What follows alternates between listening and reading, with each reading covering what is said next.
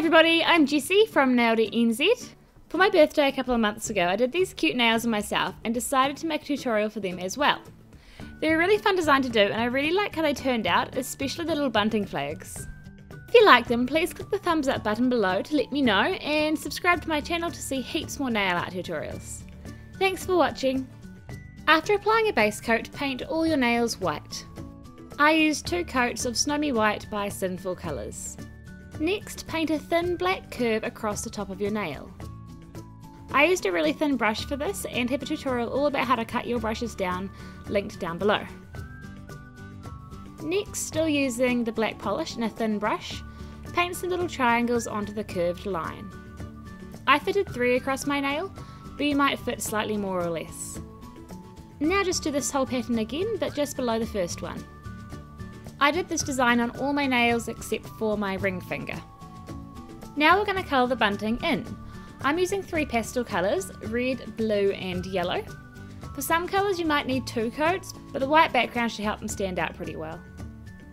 To finish off, we're going to paint on a cute cartoon cake. Paint the 2 sides first in black polish and then make the candle in the middle.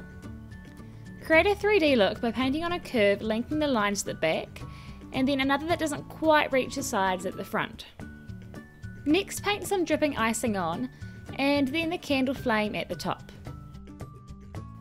Colour in the cake with the same pastel red we used before, you might need 2 coats, and then after that colour in the actual cake part. Here you can see I painted it brown, but you'll see later I wasn't actually quite happy with that and changed it to yellow. Paint the candle with the same blue from the flags, and the flame with the yellow. Here's the part where I repainted the actual cake colour.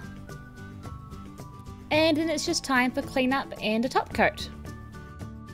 As you can see, I also painted the age I was turning on my other hand. That's pretty simple, but if you would like a lettering tutorial, just let me know. Thanks for watching. Again, please subscribe and thumbs up, and see you later. So to do the M's, make 3 lines in the middle of your nail, just nice little ones. Then add to the bottom some teeny tiny horizontal lines like I'm doing here. Next, add 2 curves.